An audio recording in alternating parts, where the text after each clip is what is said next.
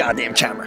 Hello, ladies and gentlemen, this is Big Daddy, aka the Jackhammer, and I'm on this new Road Fools 17. We got the Kink team out here, we got the Etnies team, and it's them two versus me, because I'm coming out here. This is my trip, and I don't even care about nothing else. I'm freaking signing over the paperwork right now, and I'm in the kitchen eating big, so if you're looking for me in the kitchen, I'm marinating.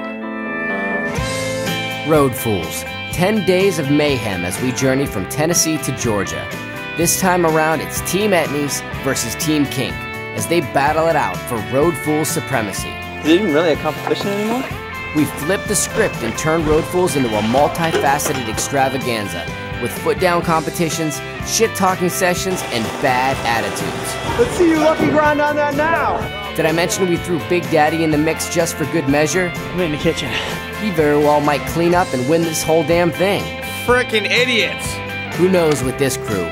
We will be lucky if we're allowed to cross state lines. Tell them what you think about road pools. If they have a drug problem, you know. That's it. I would have said the same thing myself, plus some bike riding.